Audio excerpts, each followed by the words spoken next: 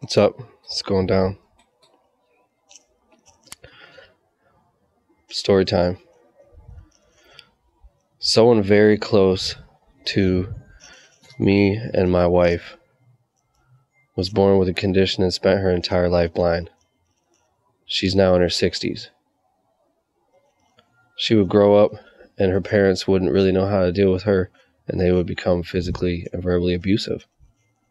She would run away at 15 and never look back. A blind woman on her own, making friends and living life. Then she would have a man get her pregnant. He would then skip out because he got a blind woman pregnant. So she would raise a son as a single mom who had the same condition as her. And they've watched him now in his 40s as the lights have gone out. He now sees as if he's looking through two straws on a good day.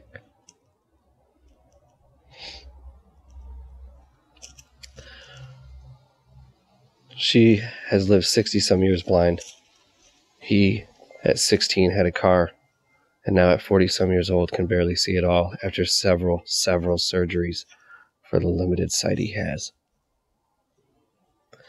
His mom was able to spend many years as a business owner, and she was afforded this opportunity because in the state of Michigan, every single rest stop that you stop on, the state highways, where you pull off and you use the restroom and there's vending machines, every vending machine at every rest stop in the state of Michigan on the highway is owned by visually impaired people.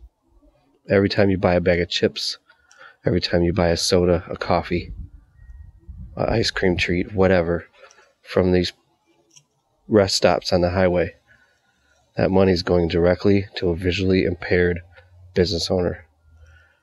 She was able to do this and make a living and provide for a son that was going blind. And she lived a great life. She made it. And her son had tough times. She didn't know how to deal with the blind son. She was blind herself. Her parents didn't know how to deal with her. She didn't have a great upbringing. They had tough times. And she was blind and he was going blind. But she made it and she worked and she was a business owner because she was able to own these vending machines at rest stops on the highway in the state of Michigan. In the end, this poor woman would get cancer, though. She's still with us, but she would beat the cancer, retire from the vending machine ownership, and now it has come back. This poor woman spent her whole life blind, got pregnant and the man bailed on her, raised a son that went blind, got cancer, was a business owner, retired and beat the cancer, and now the cancer is back.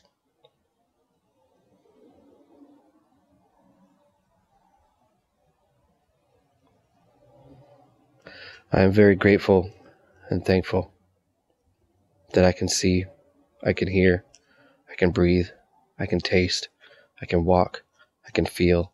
I have all four of my limbs. I can think individually.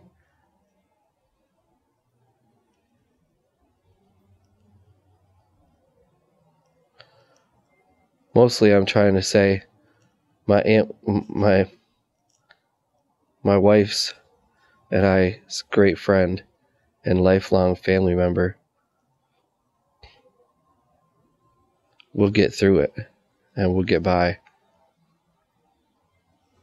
But the crazy thing is the only thing she's worried about is her son. If something happens to her, she's more worried about this 40-some-year-old man who's going blind, almost blind, after many surgeries to barely have the sight he has. He's worried. She's worried about him. She's not worried about, wow, this sucks. Oh, I can't believe this is happening to me. No, she's worried about, oh, what's going to happen to him?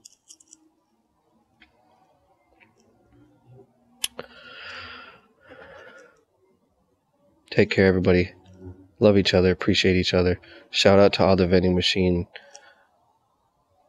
the people that spend money in the vending machines on the highways in the state of Michigan. You're giving money to visually impaired people. every state highway in the state of Michigan, when you pull off at the rest areas and you use the restroom and you grab a bite to eat from the vending machines and the drinks and the whatever, your money's going to visually impaired people. Much love. I'm out.